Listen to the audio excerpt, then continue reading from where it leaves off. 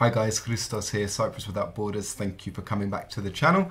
I want to talk a little bit about this latest scandal surrounding the Cypriot government and the banking industry about the non-performing loans. Okay, so I'll give a little bit of a summary. So the person who's compiled this list, her name is Christalla Yorkaci. She's been trying to get this list published for some time now, for a couple of years, and she used to be the governor of the Central Bank of Cyprus. She's not anymore. So she was trying a couple of years ago. So here's a letter to Dimitris Silouris, who used to be the President of Parliament, from the 4th of April 2019. So she has tried to get this pushed through before, and it was rejected by Dimitris Silouris. Now, don't forget, Dimitris Silouris he was the president of Parliament, and he was also revealed in the passport selling scandal, which Al Jazeera published a documentary on a few months ago now. He is the guy who was holding the big glass of red wine as he winked into the camera. So that's Dimitris Silouris. He has since resigned from Parliament, quite rightly so. And Adamos Adamo has become the new President of Parliament. He has gone and approved the list to be published. Right, there's so much. There's a lot to go on here. There's a lot, and I don't think I should spend much time looking at it, because you guys can all look at it yourselves. I'm sure if you're interested, then you can find this list online. Sigma's website. It's you can find it quite easily, and so the list is now available for everybody. But a person who I want to highlight is Christakis Giovannis. So I'm pointing at him with my mouse here, and he appears on this list several times, and he appears to be the one who with the most amount of non-performing loans. He's got several loans, non-performing, with the most amount of money, more than anybody else on this list. Actually, no.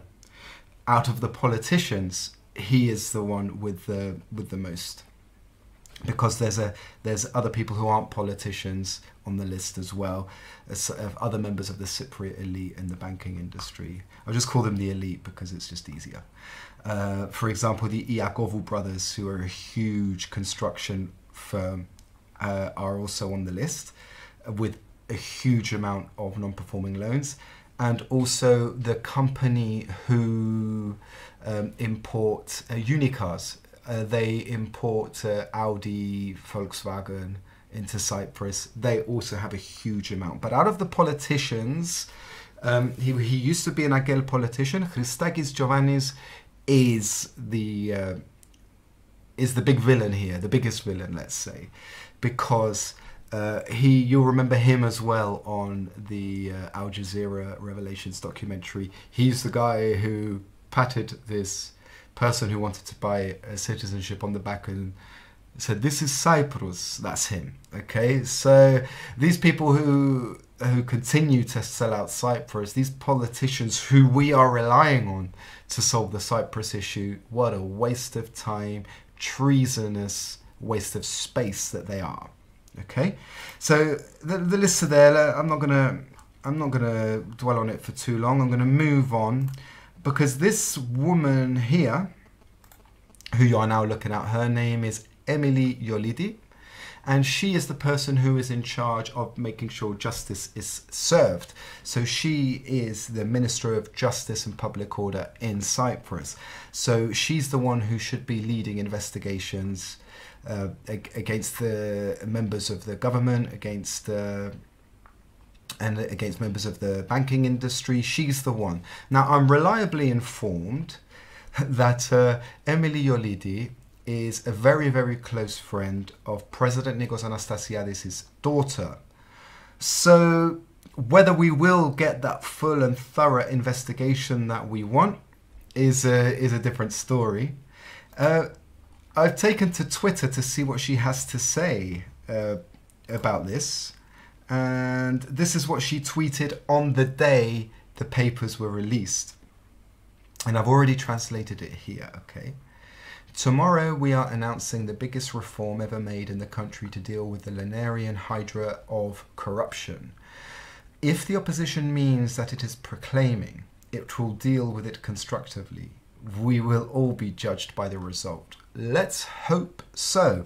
But again, you know, she, as politicians do, you know, she's shifting attention to the opposition. So if the opposition means what it is proclaiming, so you know, it's not just the opposition who are accusing and proclaiming here. You know, there's lots of people who want to see a full and thorough investigation, and there's lots of people who are proclaiming that you are all a bunch of crooked beeps. Okay, but sadly, I mean, this tweet came out, wait, let me find it. This tweet came out on the day, so on Friday. Today is Tuesday. This tweet by Emily was on Friday. That was the very day these papers were released. And then, rather conveniently, this was an article which was released yesterday. I like Sigma Live, by the way. I like Sigma. They're a very good source, very honest. I like them.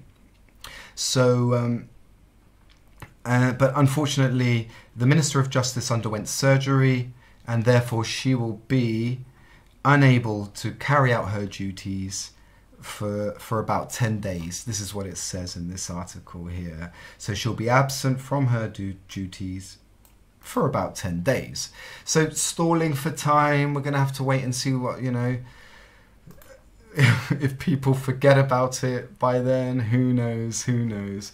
But you see, the worst thing about this is, I mean, let me go back to about a year now. And coronavirus was hitting Europe.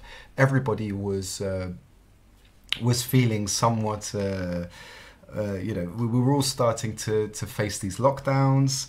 And for me, I was so shocked and gobsmacked by how quickly and efficiently the Cypriot government acted. They acted with so much integrity.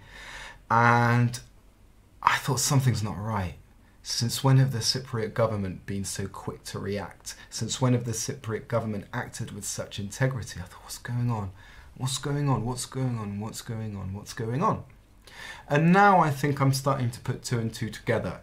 And now I think I may have found the reason as to why the Cypriot government was so quick to react. So we've got this text message system in place. It was in place last year. I think, what months was it? Was it May, June? Where you had to send a text message in order to leave the house. And so you were given 8 reasons as to why you were allowed to leave the house. So you could, you know, for example, if you wanted to go to the doctor's, reason number 1. If you wanted to go to the supermarket, reason number 2, and so on. You know, if you wanted to walk the dog, daily exercise, reason number 3. And I don't know of any other country who implemented this system where you would have to send a text message and receive permission by a government body to leave the house. I really have no idea. I've not heard of this happening in any other country. I know a lot of people in lots of different countries, and I've spoken to them. It's not happening in Australia, it's not happening in Ireland, it's not happening in the UK, it's not happening in Germany, it's not happening in France. This system was only put in place in Cyprus, and it's in place again now. And now I start to think, well, hold on a minute, maybe this is the reason why the Cypriot government implemented this procedure to get permission to leave the house, and for only specific reasons are you allowed to leave the house. There's a new 9th reason, by the way, which is going to the hairdressers. So if you want to go to the hairdressers, you send 9, your ID card number, and you send it to a phone number, and then you get a text message back granting you permission. And you've got 3 hours from that text message. But what there is not an option for, obviously, is to send a text message, to have the right to leave the house, to go and demonstrate or to protest. And so I'm wondering, is this the reason why?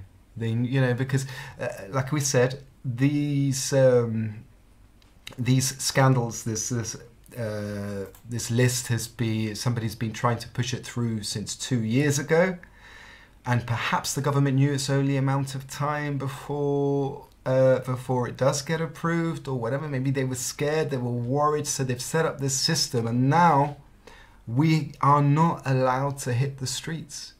And there's no pressure being put on certain members of the government to resign or whatever.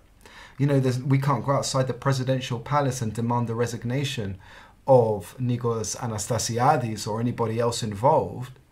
And Nikos Anastasiadis is guilty, by the way, whether or not he is guilty of pocketing any money from the passport scandal or from this latest unpaid loan scandals, whether he has directly pocketed any money on it or from these two scandals or not, he is guilty of negligence. You're the president of an entire nation and you don't know what your colleagues are doing.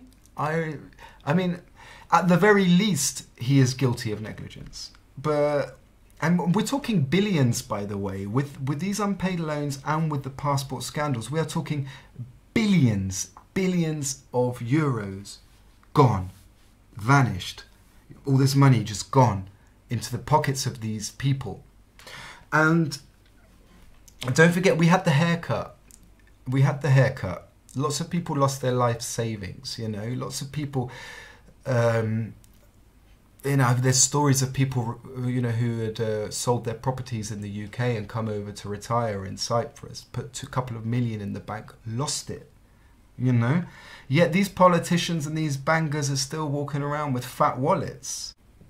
And don't forget, a lot of these loans, as you can see from the lists, they were taken out pre-haircut. And in fact, there's a couple of loans which are after the haircut as well.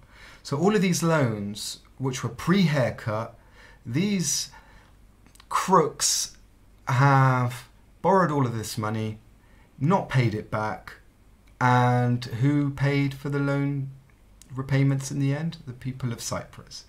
And so there's got to be some sort of backlash. But we're not allowed to hit the streets and demonstrate and protest. And this is something which I was saying as well. I've had these conversations with people about coronavirus. We are being forced to sacrifice some of our rights.